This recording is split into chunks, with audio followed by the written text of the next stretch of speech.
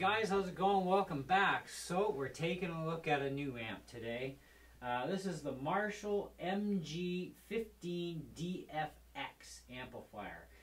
There is a newer model version of this out with a silver face, and they changed a couple of buttons, and I really don't care for it actually. It also has a carbon fiber look, the new one. But this one's a couple of years old. It's not very old, you know. And I picked it up on a deal today on Kijiji for 70 bucks. And I'm like, okay, that's not bad, you know. These things sell for a little over 200 and some dollars new, so hey, why not? You know, I'm talking Canadian dollars, you guys know that. Anyway, so it's got a separate channel. You've got clean, which has its own independent volume. You have your overdrive channel that has its own gain and volume, bass, mid, treble, and you have a digital effects area where you have reverb, delay, chorus, and flanger, and you can do some adjustments to with it to a certain point as you you know, because you got like a more of a negative side to it and then a higher side before you switch to the next effect. And then you also have FX level, so you can really round it out more or whatever type of thing you want to do. You also have this switch called FDD. Now what that is called frequency dependent dampening switch, and it's considered only on the CDR to be a reverb control, I guess they call it, or something. Trying to get you the name of it here. Just I've got the manual online here. 911, so it wasn't reverb. Sorry, my bad. So 9 and 11 gives us 9 and 11. Okay, so it is for both.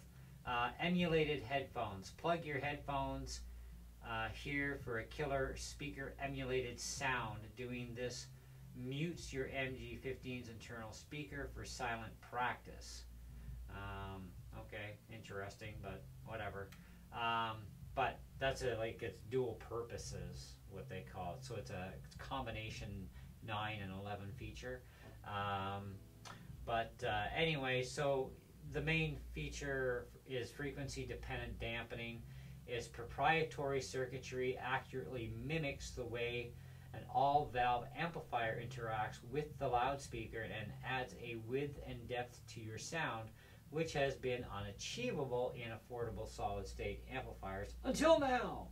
Okay, so that's what the FDD switch is about, and we'll show you how that works there in a minute. Now, I've only had this amp for a couple hours, but I actually made use of it tonight during a lesson with one of my students. I ran this amp for a change, and I thought, well, you know, it's kind of pretty cool. It also has CD in and emulated line out,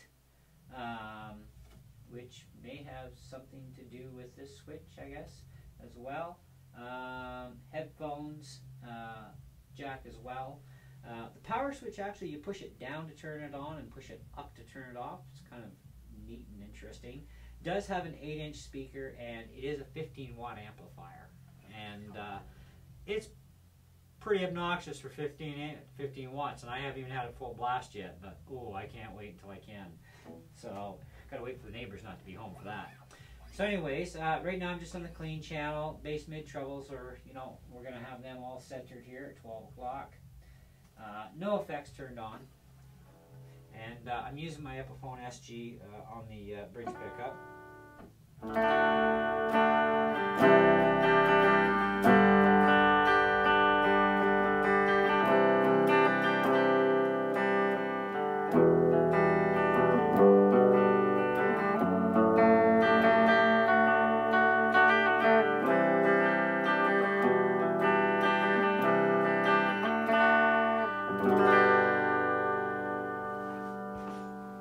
So let's check out this FDD switch and see what it sounds different as.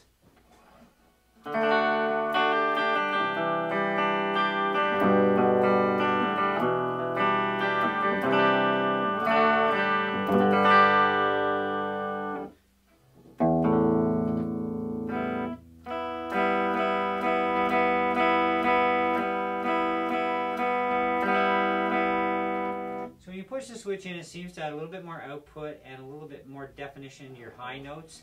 So a little more trebly, we'll say. Pretty cool. Okay, so let's check out the reverb. I've got the reverb in the middle position here. I can rotate it further, but let's just turn the FX level up to 9 o'clock.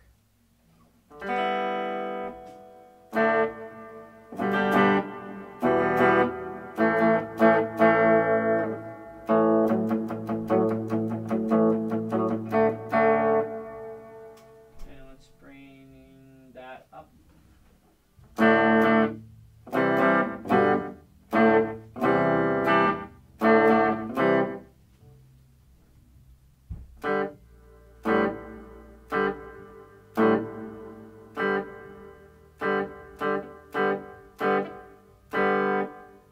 There's the beginning of the reverb. And now you do have the FX level as well. Let's crank that right to the top. And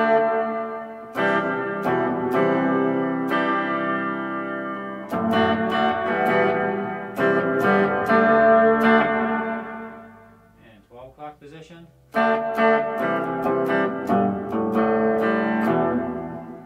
Check out the delay. Delay right at the starting point and level in the middle. A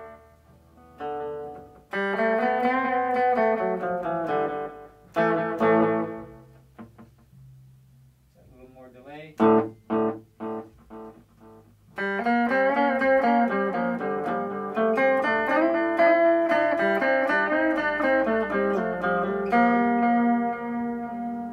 of cool. Chorus. Chorus is really nice, especially when you're playing clean.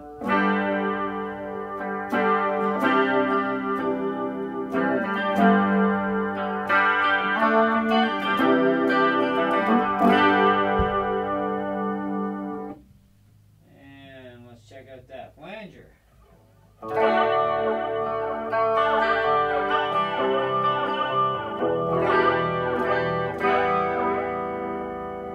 Last level.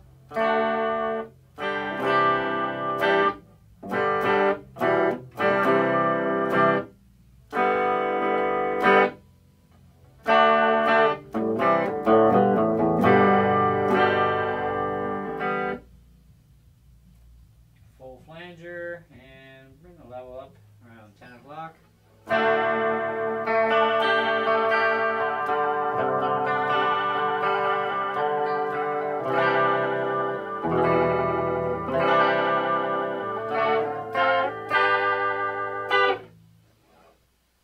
So it's got some nice effects in it. Let's go over to the overdrive channel. Now I've got the volume full tilt and the gain is not even to 1.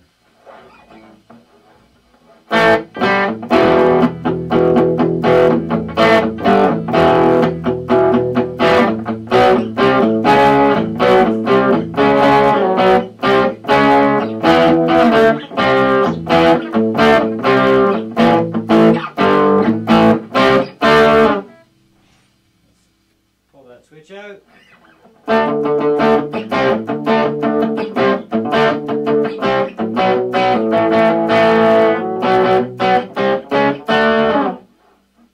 Pretty nice.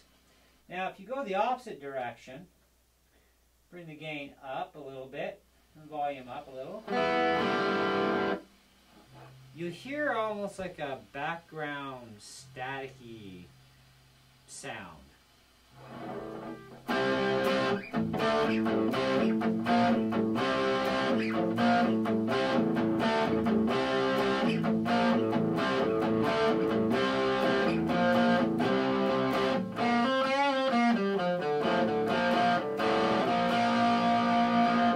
Now as you increase the gain, you'll hear that more.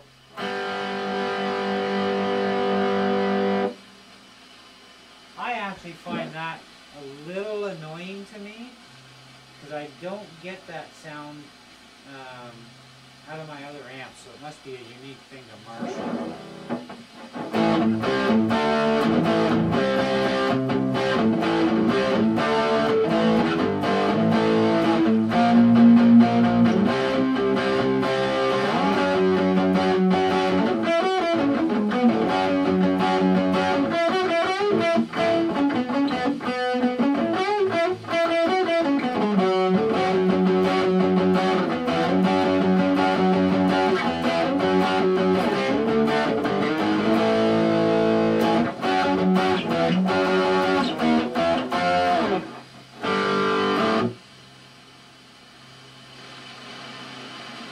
Gain is about 2 o'clock.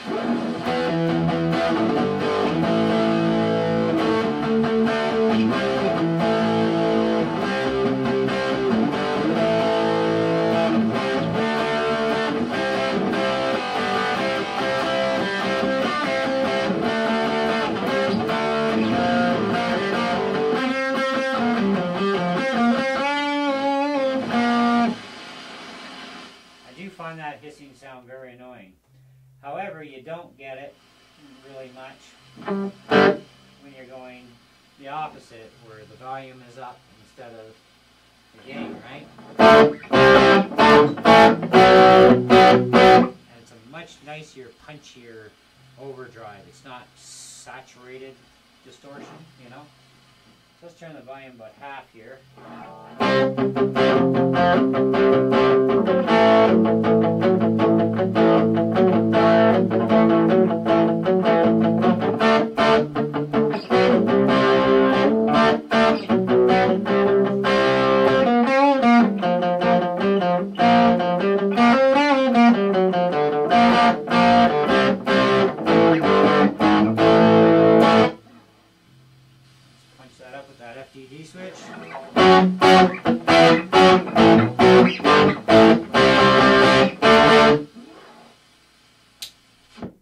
Okay,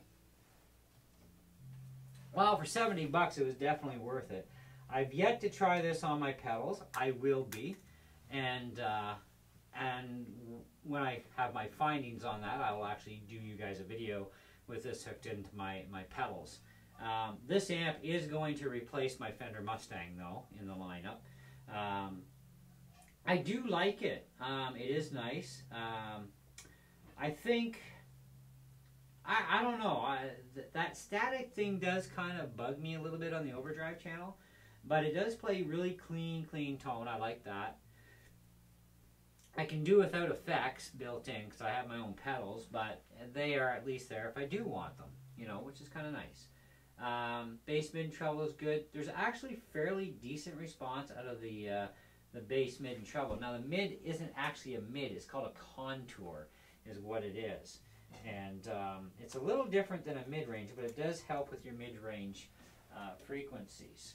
So let's go through that for a second. Go to the clean here. So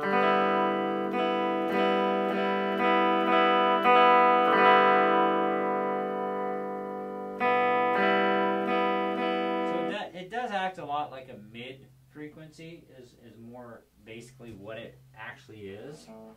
What they say contour is, highly effective tone control works by radically modifying the mid-range body. The tone can range from traditional and woody sounding setting at 10 to balls to the wall setting at midway to aggressive scooped and modern setting at 0 and all points in between, is what they say the contour is for. Let's put it full tilt. Let's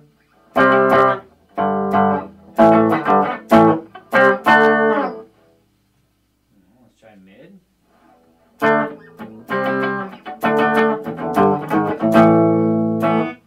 try 0.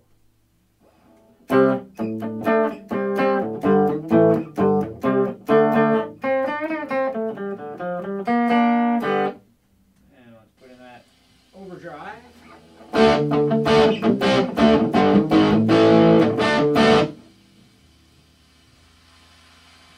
Full mid, contour.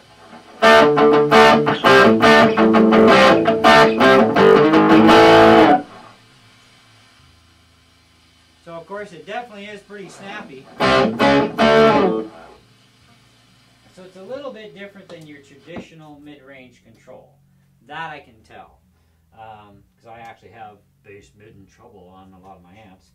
And I know how they work and how they react with the amp, and this does react quite differently. So it's kind of up there, you know. So it does snap, you know what I mean? It's pretty decent. Now it is a Marshall. Now, you know, which is fine. I have nothing against Marshall. I like Marshall actually. There's a Marshall stack I actually want to get when I have about $4 grand. I don't know what to do with. this will have to do. 15 watts is, it's 15 watts of Marshall. It's like PV amps, the old PV amps, you know, 12 watts. No, that's more than 12 watts, man. That's a lot more, you know. And so Marshall's kind of along that same line. Their power rating is really underrated for their amps. They are quite loud for what they're rated at. I don't see any problems with playing live with this thing at all. I have no problem seeing that it would get over top of a drum set all too easily. Even my old PV Edition 20 amp that's 12 watts and it's over 30 odd years old has no problem getting over drums, you know. So you can jam with your band. I mean, small venues, yes. You know, if you need a bigger area, mic it up on a PA. Definitely it'll get out there and do the job for a lot of things. You know, I wouldn't suggest giving a rock concert with it, you know. It's just not going to do that for you. But certainly for a great bedroom practice amp, studio amp, use it for, like I said, small gigs and small venues. You'd be fine with it, you know, and it's got plenty of horsepower. I can't wait to see what it's like going just into the clean channel with my pedals and seeing how well it reacts with the different pedals that I have, you know. Because like I said, that hissy sound, I don't get that out of my other amps, and that is a little annoying to me, and it's kind of like, I don't know, maybe it's just a Marshall trait. I have to look at, there wasn't a whole lot of videos to look at on this amp, but there were a few, you know, on this specific exact amp, okay? Because the other 15 series is, like I said, silver face, and I didn't like silver face anyways, so I was happy to find this one. But anyways, I don't know, for you freaks that like your star rating system, in total, in all, for everything, including the thing that annoys me that may not annoy others, I stick this thing at an easy 4 out of 5 anyways. It does lose a bit, it's not perfect, and that gain thing, that does kind of annoy me with that static, so I am going to ding it for that. I think they should have also gone with a 10-inch speaker, not an 8. A 10-inch would have been a lot more practical. But it does seem to work well with the 8. Though I am going to try a PV Blue Marble speaker in it and see how the Blue Marble handles this amp. You know, and if it's fine, then it can stay. If not, well, then this will have to stay. But either way, this stays for a while anyway. I think it'll make a good replacement, though, for my Fender, because it does have more bass output and control. I do like the contour part of the EQ. Does have a lot of good treble to it. Like I said, the effects I can do without. I really don't care either way. I have delay pedals. I have reverb in my mixer if I want reverb. So, but if I'm just, you know, away from my own equipment, at least I got a couple of effects there that are built right in, which is kind of convenient to have a chorus effect. It's kind of also convenient to have a reverb effect too. So definitely more than worth the 70 bucks I paid for it. And I've checked these things out online, and they're going anywhere from $50 to $125. A lot of that depends on A, the person, B, the condition, and I would say overall condition on this would be an easy 9 out of 10 for overall condition. So, you know, it was definitely worth the 70. The guy was asking 80, but, you know, I offered 70 and he accepted, so that was good. But do stay tuned for more videos on this amp. Like I said, I'm going to try my pedals out with it, see how it does with pedals. I'm also going to try it on a couple of different guitars, like my Tele and my Strat, and see how it sounds on them. And then we just go from there. So anyways, in the meantime, guys, thanks for watching. If you're not subbed to my channel, hey, subscribe. If you're into music, you're into RC, you're into pellet guns, you're into all the crazy stuff I'm into, there you go. I have a very huge variety-based channel with thousands of videos for you guys to check out and have fun with. And hey, we'll catch you on the next one. See ya.